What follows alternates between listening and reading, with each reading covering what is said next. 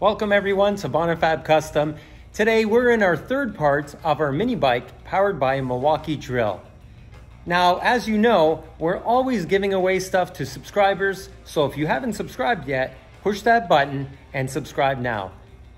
Let's get right into the build. So earlier on in the week, we got the back section of the mini bike all together. Now we're going to be working on the front, something that's going to hold the front forks, and it's going to tie the rear with the front. And to do that, we need to make a headstock first. And I'm just going to be using some bearings that are basically used for trailer axles. They're a tapered bearing, and I'm going to make a housing that holds both top and bottom bearings inside. We'll turn that on the lathe, and then I can bring my fixture over and we can install it and then work on tying the two together.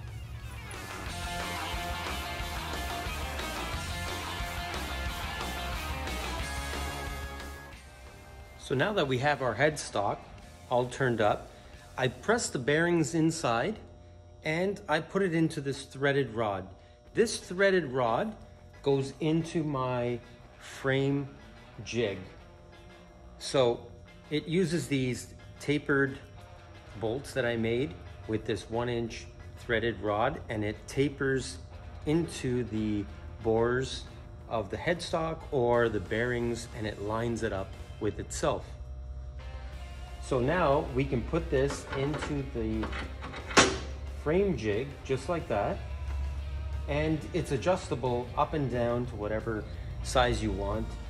And then we know that this here is our pivot point, and we have an angle or a protractor here that shows us the angle of this front end, what it's going to be.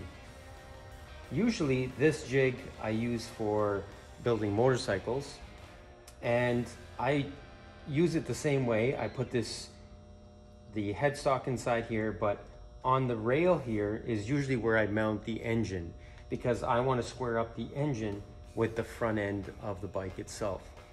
This is a little bit smaller, so we're actually lining up the back arm with the front of the frame, and we're going to tie in both together.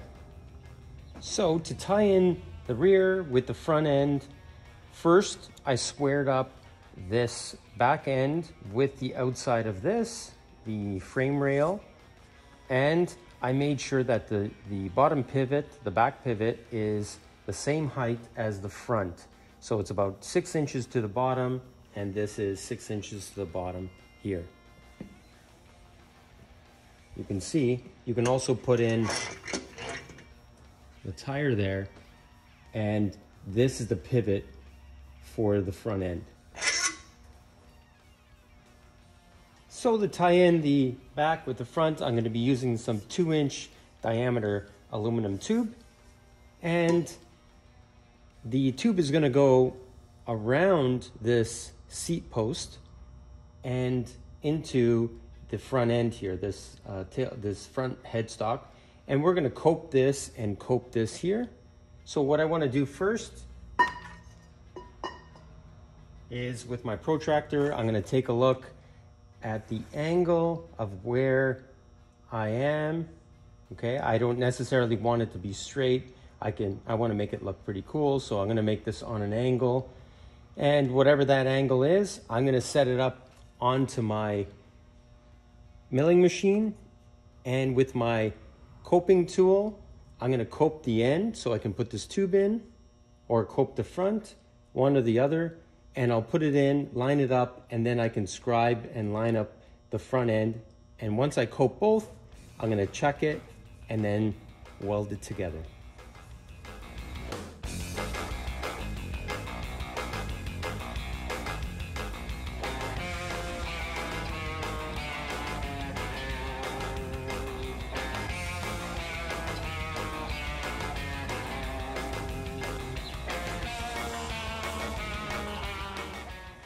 So now I have both parts coped, and we're going to do a little test fit here. And perfect. Let's come down a bit more.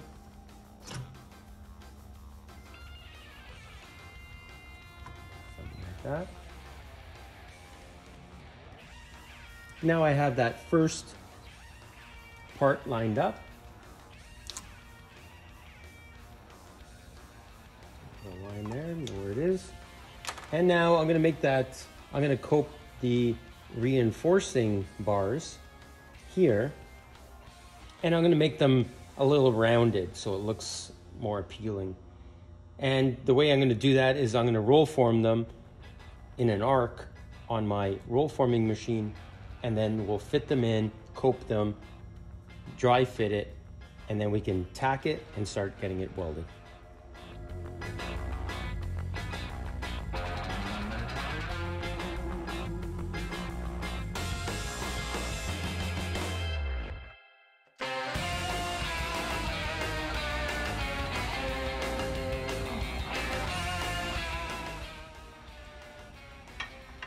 I want it somewhere around here, so now I'm gonna have to cut it there.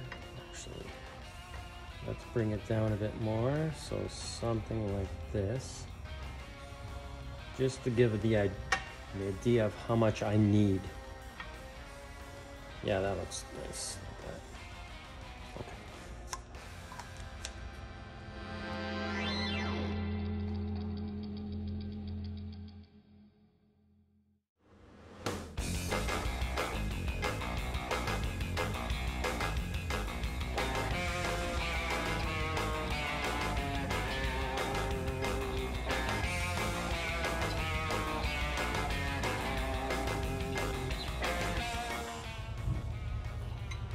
So now I have both pieces cut and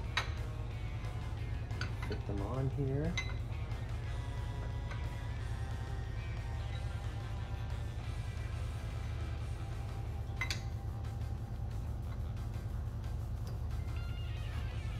Something like that. Looks good, nice curve, and it's coked. So we're gonna put something here to hold that in place, and then I can tack it and weld it all together. We're gonna clean everything first. Now there's one more thing. I have this open tube on the end, and I do want to cover that. And I'm not sure if I'm gonna do that with just a flat piece or I'm gonna press out a rounded piece. So I might do that. I'm gonna maybe work on that because I wanna put that, close it off, grind it, get it finished before I tack and weld everything else together, or else it's going to be a lot harder to do after.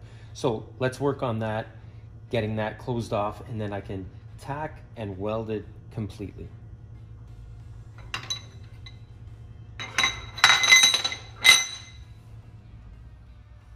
So to make the end cap, I just got a piece of the tube, cut a piece out of it, and I have my die for making the radius, and I'm just gonna put it like this into my press, and I'll press the shape.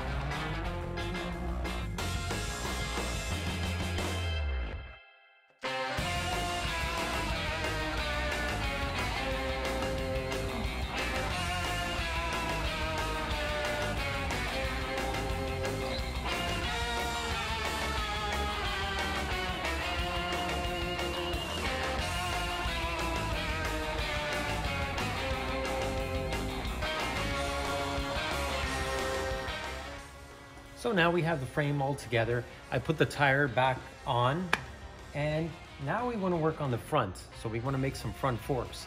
But before we can do that, we need to make a steering stem. So we're going to turn up the steering stem, and then we're going to mill a little block on the bottom of the steering stem that's actually going to hold both sides of our forks, and then we're going to weld that to the front forks itself. So let's make a steering stem and the bottom block, and then start working on our forks.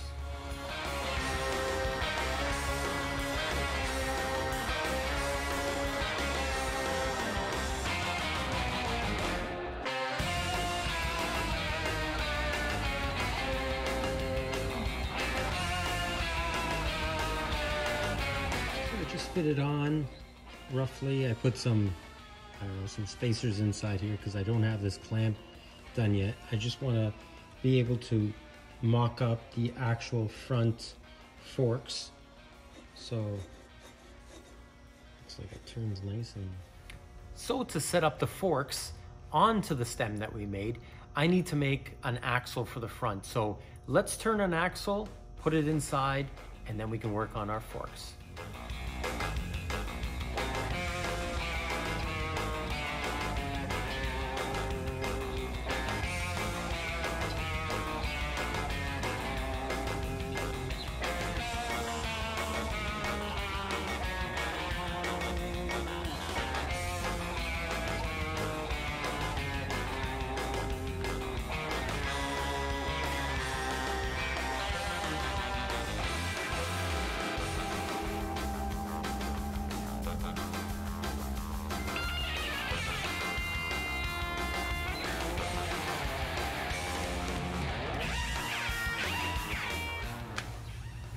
So the mini bike is somewhat rolling now.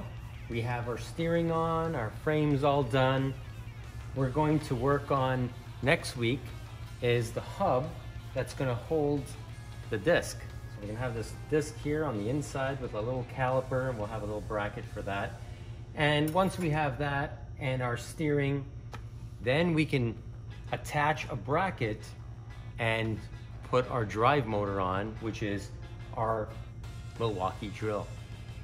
It's going to be exciting.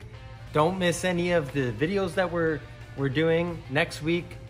We should have this all completed. So stay tuned, watch, subscribe, and thank you for all the support you give the channel. We'll see you next week.